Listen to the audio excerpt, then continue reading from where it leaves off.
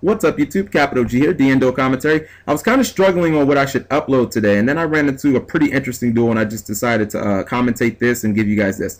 Anyways, playing against the Dragon Ruler deck, he starts with Ravine, he pitches Title, so he's going to search Little Dragoonity Tuner Guy, which probably tells me he has card of Consonants, which is exactly what he plays, so he's going to draw 2 more cards.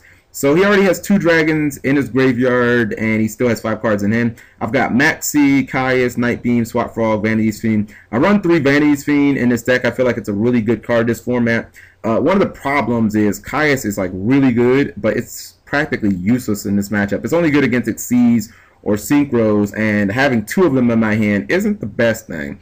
But anyways, he sets one in his back row. I'm going to summon Swap Frog. I just assume his back row card is like a Phoenix Wing Wind Blast, so I'm just like, I don't care. I'm gonna get my Treeborn Frog in the graveyard, and I'm gonna get this deck rolling. You know, at the very least, I'm guessing I can Caius his Dragon's Ravine, you know, at least slow him down a little bit.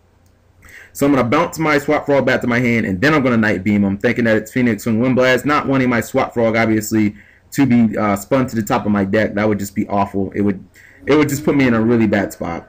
So he has 5 in his hand. I hit his return with Night Beam, and let's see where we're going to go from here. I assume he's probably going to activate Dragon's Ravine again.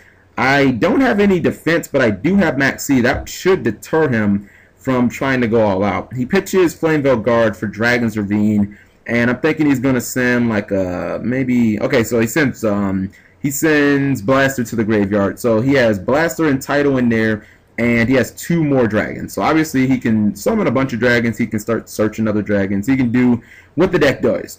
He plays another Dragon's Ravine, and you can now see that he's pretty much dumped his entire hand. Like, he's invested almost all of his resources into his graveyard, into a toolbox in his graveyard. He pitches Maxi to send Tempest there, and it kind of tells me he doesn't feel threatened by my deck. He's like, alright, you're playing Monarchs. Monarchs is a slow deck. I don't need Maxi against you because you can only do a little bit of damage at one time. So here's my mindset. My mindset is I'm going to Maxi him. I do not want this guy special summoning a bunch of monsters, even though, you know, clearly they would all just go back to his hand and I could just sit there. I want him not to special summon, because then I can drop Vanity's Fiend on him, and all that advantage that he has built up in his graveyard will sit in his fucking graveyard. So I go ahead and I take the neg1. I'm trying to scare him off special summoning a bunch of monsters, and it works out perfectly.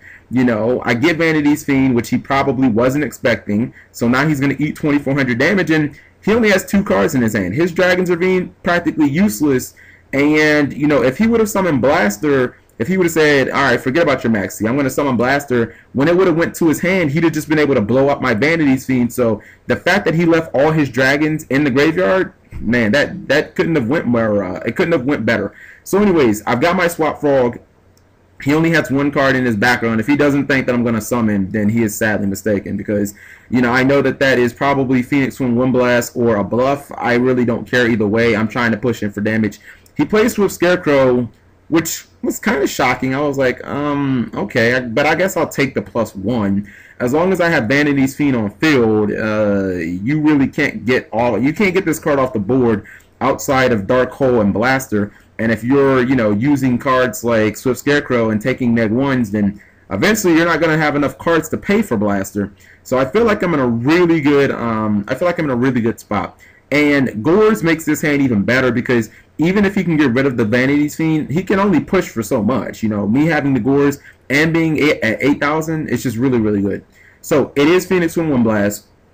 You know, he has to pay his cost of the Breed Dragon, which is great, because it's like, alright, well, basically the only thing you can do is use your graveyard now. You have only 1 card in hand, and you have Dragon's Ravine, which I don't even think he activates this turn, because he would have essentially used his entire hand. But here's what's good about my position. Yeah, he can summon Redox, and he can summon, you know, Blaster or Tempest or whatever the hell he wants to do. But that's fine, because what I can do is I can drop Gores on him, and I have my enemy controller and Treeborn, so I can obviously, you know, combo those 2. I can Snatch Steal whatever the biggest card on his field is next turn. You know, I can push in for as much damage as I need, and then even in main phase 2, I can still do another 1,000 with Caius, or I can lock him out of special summons with the Vanity's Fiend. So you see that he's going to, he triggered his Tempest and his Title, which is good, because now I'm like, alright, well, at the very least, you're probably not going to be able to summon a bunch of dragons this turn.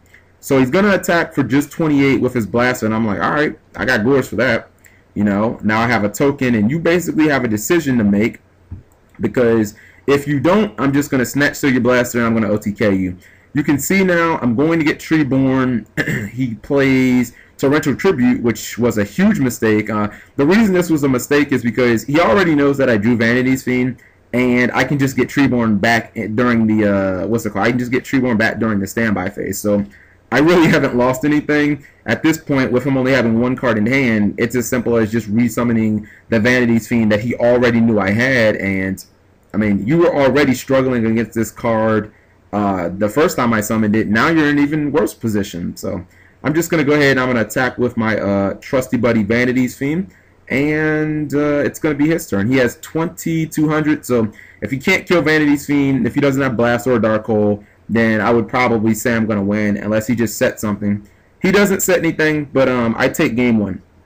Alright, so we're going to the side deck, and he knows that he made a mistake, so you know, everybody makes them. I'm going to side out my my lads because it's just, it's not really that good against this deck. They have way too many big beaters that can get over lad. Like, as soon as you negate and it becomes 2,300, it's like, oh, geez, it's going to get ran over. So I'm going to side in the End of Anubis, which I often will side in against Mermeal, just because if he tries to play the same way, where he dumps all his stuff into the graveyard, okay, well then I can summon End of Anubis, and then none of those guys can activate, and you're just, you know, you're stuck with a bunch of dragons in your graveyard that really can't do anything.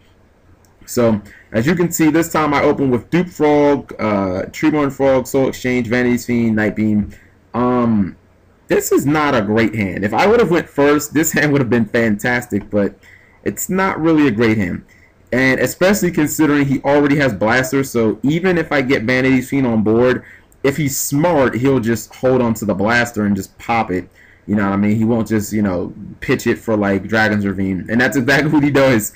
He pitches Tempest instead, and I guess he's like, alright, this guy plays Vanity's Fiend. I'm gonna sit on this Blaster in case he just happens to summon Vanity's Fiend. So it's already not looking so good for me. And then he's going to set multiple cards in his back row, which is a problem. Like, if Heavy Storm was legal, I'd probably win this game. So I Night Beam, I blind Night Beam him.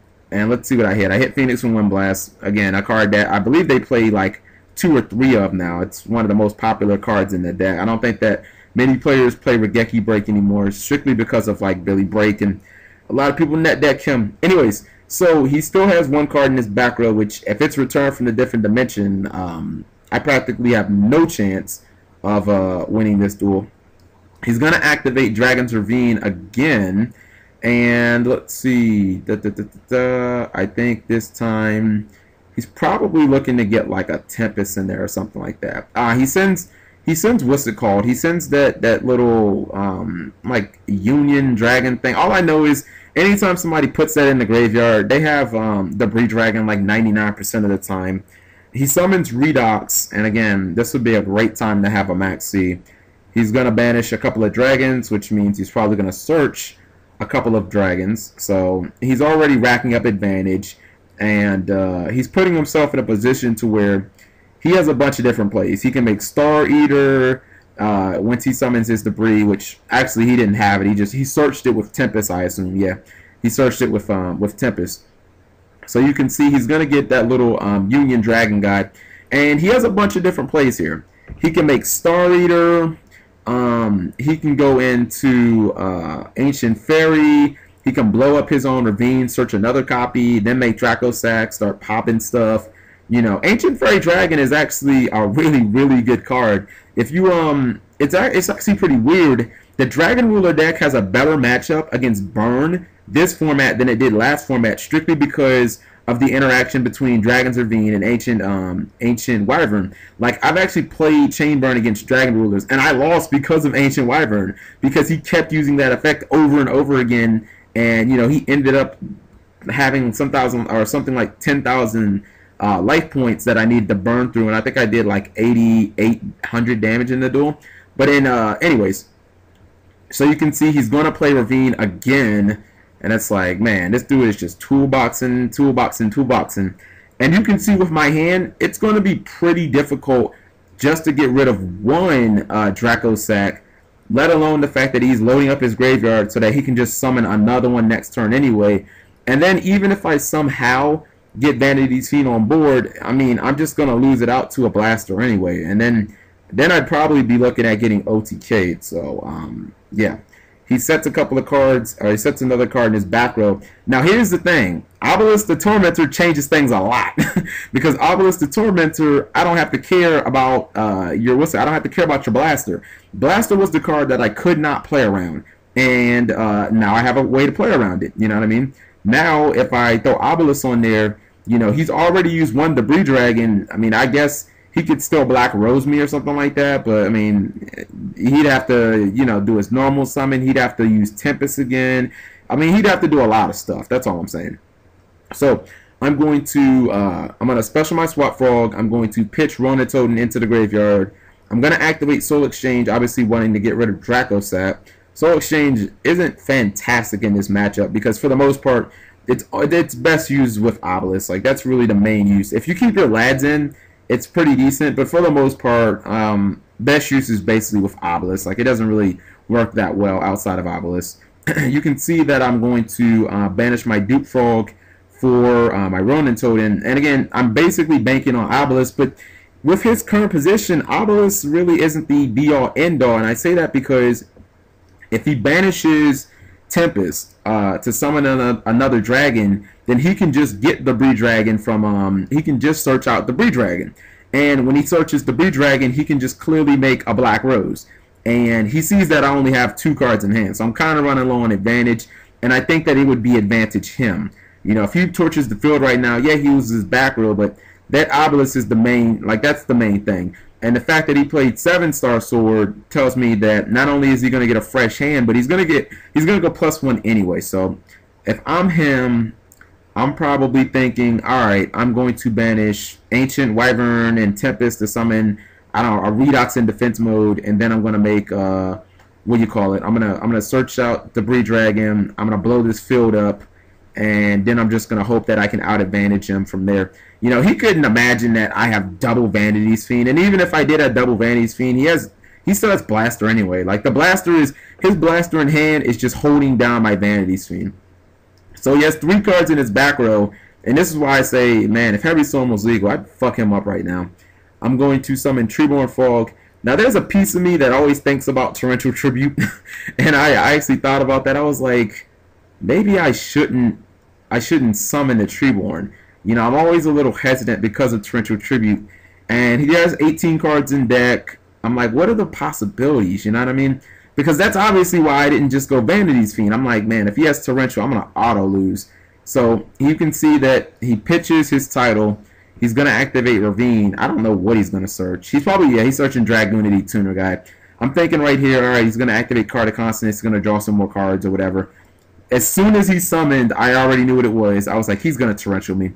Yep, and that's exactly what he did, because what would making Formula Synchron do in this situation? Making Formula Synchron doesn't do anything. So, I mean, he already had outs to my Obelisk and Debris Dragon, which he would, I would imagine, search with Tempest. Most people play 2 Debris Dragons, but for him to go Torrential Tribute on me, it's just, it made things even worse. He's going to summon the big guy. He's going to summon the Blaster, which I actually think is a mistake here, because he should keep Blaster in his hand in case I have Vanity's Fiend. Like, you know, he can make Draco Sack, and that's all great and everything, but what if I just happen to have an enemy controller? Although I guess he could be thinking, you know, if he has a Phoenix from Windblast set down there, then, you know, it doesn't really matter if I get Vanity's Fiend, or it doesn't really matter what I do at that point. The Phoenix from Windblast will counter whatever the hell it is I'm trying to do. So he's just searching a bunch of cards. He's making a bunch of advantage. He's going to attack for 26, 28, what is that, 64 total, something like that. And I'm basically just going to look at my next card, and if it's not something fantastic, I'm probably just going to scoop it up. If he makes a Draco Sack, I basically have no way to get around it. Vanity's Fiend is not up to par. You know, I needed that Obelisk to live, and the fact that he had the Torrential Tribute just kind of ruined my day. You know, this deck can't make, or the Dragon Ruler deck can't make Catastor. You know, a lot of times they don't run Dark Hole, so, you know, he had the one out that he needed, and, you know, that's fine. He gets his 2 tokens. He sets another card in his back row. I drew MST, but I'm just going to scoop. I can't come back. Now, here's the thing. I'm obviously siding out the Caiuses, which I should have done in game 2. He kept setting back row, and I'm thinking to myself, this dude is overcompensating. He's setting so many cards. I'm like, you know what? I'm going to go ahead and side in my Jinzos. I'm going to do it. I'm going to side out my End of Anubises because they seem a little slow. Like, they don't seem proactive enough. And I'm trying to think. I'm going to side in these Twisters strictly for Dragon's Ravine. You know, I think that's the only thing I can hit. But if I hit Twister early, that means I can stop Dragon's Ravine, which is the card that pretty much, it keeps the deck rolling. You know, it's like, it gives the deck the snowball effect. So, looking for a good hand here. Let's see what happens in game 3. And I drew Jinzo, Treeborn Frog, Enemy Controller, Max C, Dupe Frog, and Obelisk. This is a fantastic hand against this deck. I thought about it for a second here, and I was like, do I set Dupe Frog or do I set Treeborn? And I ultimately decided on Treeborn because, you know, if it got killed turn 1, then it would obviously set up for a really nice enemy controller play. You know what I mean? So I felt like Treeborn was just a little bit better option. He plays 7 sword, and he's going to pitch Tidal, so he's already making advantage. But with my hand being so strong, I still feel like I'm in a really good position. You know what? I actually want him to invest monsters on board because me having Econ, you can clearly see that I'm looking to get an Obelisk play started here. So he sets 1 card in his back row, and I'm anticipating him to play like a Dragon's Ravine and start pitching monsters, but he didn't. So 1 card is not worthy of me summoning Jinzo, so I'm just going to set my Dupe Frog and be content. As soon as he kills Dupe Frog, I'm just going to search out Swap Frog. He plays yet another 7 sword. This time it's Tempest that he's going to pitch, and he has, God, what is that, like 8 cards? 1, 2, 3. Okay, they shuffled. Yeah, I think he has 8 cards right now. You know what I mean? So this dude has so many cards. At least 1 Tempest, at least 1 Tidal. You can see that he's activating Tidal's effect. He's pitching his Titles for, let's see, he puts Blaster into the graveyard. So at this point, Vanity's Fiend's looking pretty nice. He's doing it again. He's dumping all of his hand into his back row. Now, when he set that 2nd card, that was it. I was like, fuck that. I'm not about to let you sit here and rack up a bunch of cards in your back row. I'm taking the 2,400 damage if you're going to just sit there and give it to me. You know, I don't care if you summon Blaster and run over my Jinzo. I'm going to steal that Blaster, and then I'm going to use that shit against you, and I'm probably going to drop Obelisk at some point in the process. You know, so I'm thinking, all right, well, you know, I'm just going to chill with this Jinzo because I know that that's a Phoenix from 1 blast, or if that's a Torrential, then, you know what, screw that. You've been doing all this trap nonsense before, and I'm not having it this time. And that's why he says more unexpected cards. Like, could you imagine playing against Fog Monarchs and they side Jinzo against you? A deck that is not supposed to be relying on traps at all. But I just had a feeling. I had a feeling that this guy was either going to lose or win based off his traps. And I felt like Jinzo was going to give me an edge. So you can see he plays Dragon's Ravine. He pitches Tempest. And let's see. I think this time, yeah, he's going to send... And I think Redox is the only dragon not in his graveyard, so I would assume he's going to summon Redox. And again, I have Max C in case he tries to go a little nuts.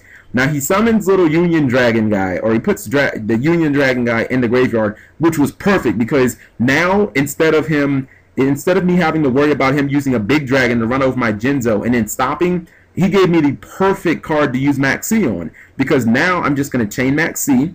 I'm going to draw 1 off the card off of the little Union guy, but now I put him in a position. Okay, even if he synchros, I mean, what's he gonna do? Blow up the field with Black Rose? I don't care. I mean, he can make ancient Wyvern, or I'm sorry, Ancient Fairy Dragon, but it doesn't advance his position. Not to mention, I have enemy controller. I got 2 of them actually, so I'm in a great position because now I'm gonna snatch steal your Ancient Fairy Dragon. And then I'm going to, then I'm going to tribute clearly for Vanity's Fiend. So I'm in a good position. It sucks that he gained 1,000 life points because that actually, it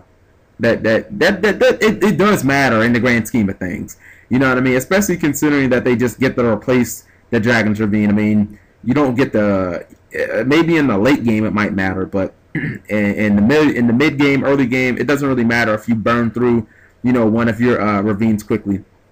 So I'm trying to think of all my options, and you can actually see right now the Jinzo is actually helping a lot, because if those happen to be a Torrential or a Phoenix Wind Windblast, you know, my econ plays, they're fairly safe. I don't have to worry about summoning into back row because, you know, I already have the appropriate counter.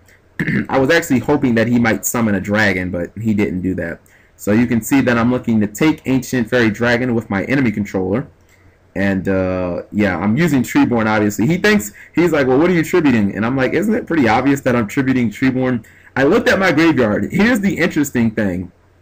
If I actually had, what do you call that thing? Draco Sack, I could have actually summoned it this turn. I could have tributed Ancient, or I could have tributed Swap Frog and something else. No, wait, I'm fucking up. Sorry, just disregard that. Anyways, you can see that I went for it all. I tried to just go for game, and he had the Swift Scarecrow, which kind of sucks because, you know, it puts me in a position to where I just have to wait another turn. I have no idea why I put my Dupe Frog in attack mode. That 100 would not have mattered at all. You know, I think that it was a math fail right there. But in the grand scheme of things, I kind of want my Dupe Frog to die because then I can get Swap Frog. I can get a monster that, you know, if I already have Vanity's Fiend on board, I can get a monster that I can push in for 1,000 damage. Then I can bounce it to my hand. You know, it extends my plays. Now, here's the good thing. In the grand scheme of things, I'm not in a terrible position because I do still have an enemy controller. Here's the thing, though. I could enemy controller. I could get rid of my Dupe Frog, and I could try and take his Ancient Fairy Dragon again, and I could try pushing in, you know, for game that way. The problem is, if he happened to have another Scarecrow, then I'd probably just, that would just cause a lot of problems. And actually, now that I think about it, if he pops his Ravine, which he just did, I don't even think those three monsters together, yeah, I can't kill him now. I can't OTK him, even if I snatch steal his Fairy Dragon with enemy controller, because now he's at 76, and that would be, what, 69? So, yeah, he's above it. So, again, that 1,000 actually did become relevant. So, it's not that big of a problem because I can enemy controller it into attack mode, which is exactly what I'm going to do. But it does give him a couple of more turns. Like, it gives him another turn to, you know, potentially draw a Blaster for Vanity's Fiend or something like that. You know, I hate Blaster so much. I swear, Blaster is just that dude. I mean, if you have any problems in Yu-Gi-Oh!, like, get on your cell phone and call Blaster, and I promise you that dude will take care of it. But you see, I'm just going to run over his Fairy Dragon. I'm going to attack with Jinzo. And I thought about it for a second, and then I was like, wait, what the hell am I doing? Put that monster in defense mode. I'm gonna set my MST. The second he tries to activate Ravine, I'm just probably going to MST it.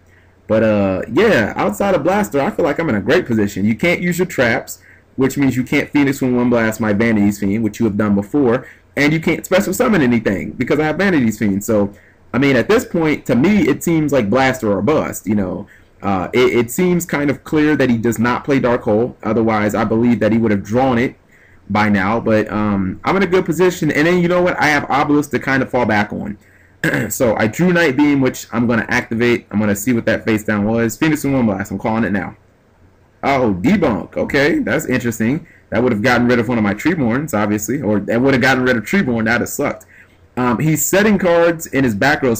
Or he's setting monsters face down, but little weak monsters. So that tells me that I have him kind of on the ropes. And he's at 25, so it's kind of ironic if he does that again. I'm actually going to need that Dupe Frog to attack. Alright, so he does it again. He's setting monsters, and I'm thinking, alright, it's the Breed Dragon. He tries to set another card in his back row. I'm thinking it's a bluff. I MST it immediately. It's 6 cents, the spawn of Satan right there. And again, I'm just going to try and go in for damage here. I attack with his face down. He rolls a die for some apparent reason. I still have no idea why. And he ends up scooping. It probably was the Breed Dragon or something like that. He couldn't special summon, and he didn't have the Blaster, so I guess he just scooped it up. So thank you guys for watching as always. I hope you enjoyed this duel. More duels to come. See you later.